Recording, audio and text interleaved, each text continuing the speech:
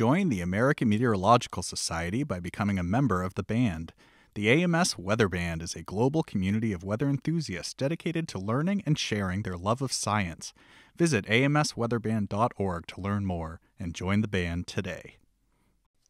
It's the Weather Xtreme video. This is the morning edition. This is for Thursday, the 4th of March. I'm James Spann. We got another beautiful day today, and really the weather around here looking pretty quiet through early next week. Amazingly quiet for March, which is typically a very active time of the year.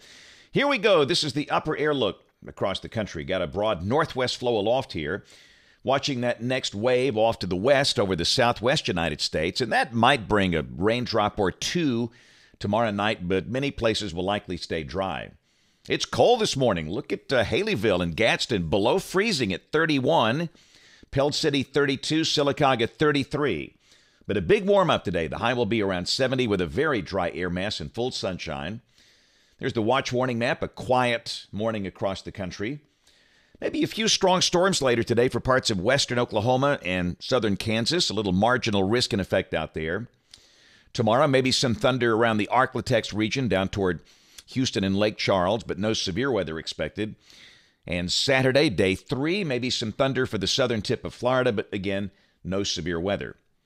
This is the rain for the next 7 days, the wettest weather in the country, the northern half of the Pacific coast. And down here, just not much at all. And again, that's pretty remarkable for March. Keep in mind, this is the wettest month of the year here. And this is suggesting most places will not have enough rain to measure between now and Thursday morning of next week.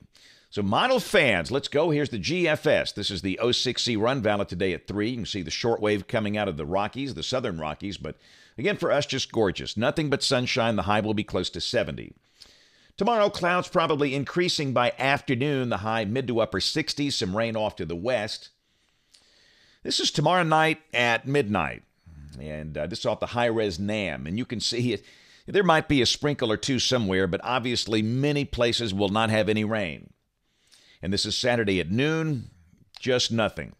So, again, despite the fact we'll see some clouds tomorrow afternoon, tomorrow night, nothing more than a few sprinkles. This is Saturday, back to the synoptic look at 3 o'clock, and we're dry. And it will be cooler. The high Saturday will be around 60, the sky partially sunny.